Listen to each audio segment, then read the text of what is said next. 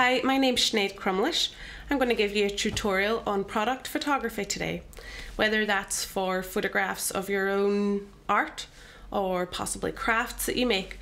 More people are selling online now, so it really will help you to sell your paintings or your products if you have properly taken photographs. Sometimes if you mess around with them too much, you can change the colours, which can be quite disappointing for people then when they receive your product. This is brought to you today through Bluebell Arts Project. If you'd like to contact them, their email address is bluebellartsproject@hotmail.com. Okay, so let's have a look at some examples of product photography. Product photography is anything that you're trying to sell, basically. So whether that's a painting or jewellery you've made, as I said, let's have a look. So here are some good examples.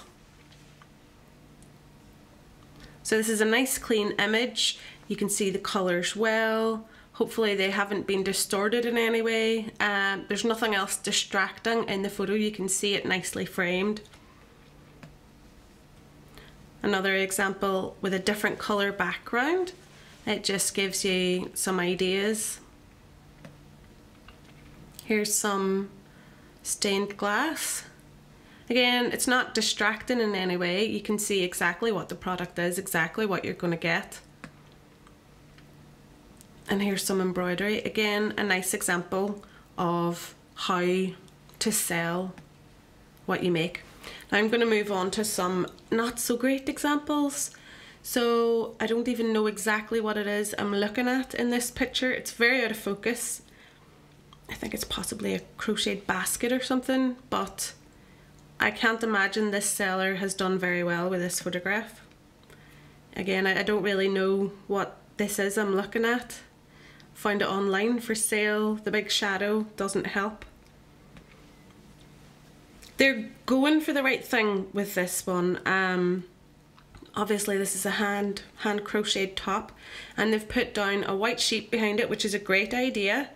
But if you're then seeing, you know, the stuff that's behind the white sheet and the ground, then it's kind of taken away the good work that they'd put in there, unfortunately. This photograph's too dark. It has a very cold hue to it. And again, this wee, what is he, a snail? He's a little bit soft focus. Also, the table's quite cluttered, which takes away from the little product. Here's an example of a painting again. Glass is going to reflect, so even if you have the flash turned off on your camera, just any other light sources in the room are going to cause this effect that you can see. You can see the window behind being reflected, and it takes away from the image.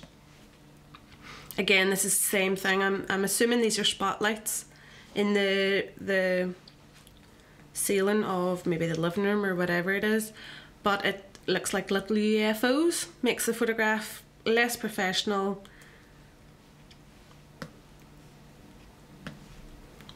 So this is a professional setup. This is like the ideal way to take your product photos. Now I know not everybody would have this at home, so I am going to show you what I would do at home, what you can do yourself quite easily at a very, very low cost.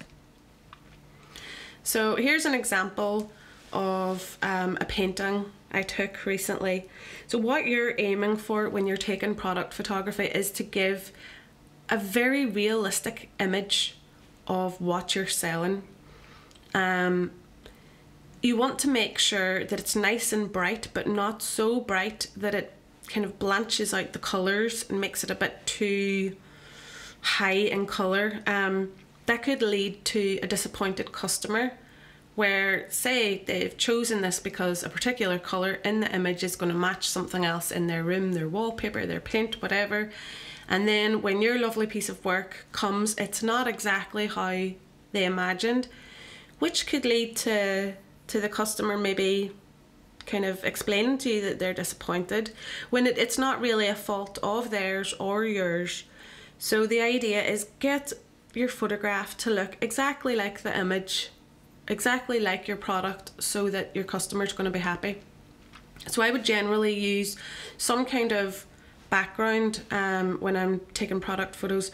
For this series of paintings that I took, they were quite large, so it wasn't possible for me to have a background behind them. So I've just tried to make sure that the background that I have used, which is just a tile floor, is as least distracting as possible. So for example, I'm going to give you some examples of how you wouldn't take the same photograph. So backlit, when you have something against the window, then there's more light coming from behind. The painting itself looks great, but everything else in the photo just doesn't look too good at all. Likewise, if you have a very dark background, then that's kind of soaking up the light. Imagine bright colours reflect light, white being the best one, and darker colours absorb the light. So it's casting really dark shadows and it's just kind of sucking all the light out. Excuse me. This is an example where the same painting was taken by a window, but not a very big window. It's not a very well lit area. The light is coming in from one side. So one side of the photograph up here around the top half is getting light, but it's looking too dark over on this end. Try your best to have even light everywhere. Another thing I would say is when you're taking paintings, it's best to take it from a bird's eye view if you were taking it on the ground, and that means from directly above. If it's a very large painting, obviously you won't be able to be directly above it because you'd probably get your feet in the photograph, but try your best to get as high above as possible. Here's an example of trying to take a photograph using artificial light. Have you ever taken a photograph in your house at night when your lamps are on and everything looks a little bit orangey? The colours that come off there are quite warm hues. I'll be explaining a bit more about that later. But again, the light is uneven. I took this photograph showing you the lamp so you can see what the light source is. In some ways it's nice how it shows the bronze here, but it's not a great representation of the photo. Too dark on one side, too light on the other.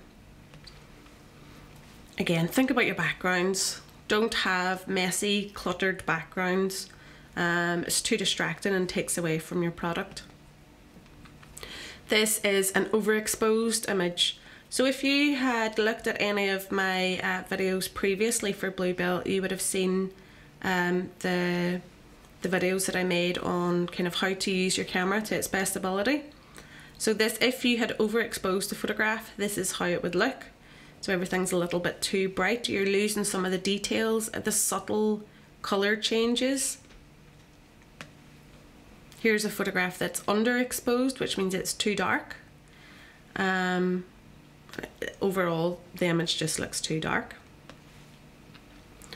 This now, white balance. It's really important to make sure you're using the right white balance on your camera. Generally speaking, most cameras are pretty good when you stick them into automatic white balance. So check your camera settings, make sure it is in automatic white balance. The next few photographs I'm going to show you are when they're not in the correct white balance. So for example, this is cloud, when the white balance is set to cloud. So again, it's quite a warm hue. This is where the camera is set to flash. Not that I have actually used a flash, but just that the camera's white balance is set to flash. This is when the camera's white balance has been set to fluorescent. So it's very cold. It gives blue tones. This is shade. This is sunshine, so the camera is expecting a lot of light and isn't getting it, hence it becomes quite underexposed. Tungsten lighting, which makes the image look very blue. So first off, get to know your camera again. Make sure you've got it in all of the right settings. In the next class, we'll have a look at how to then get your camera into use and get taking those photographs.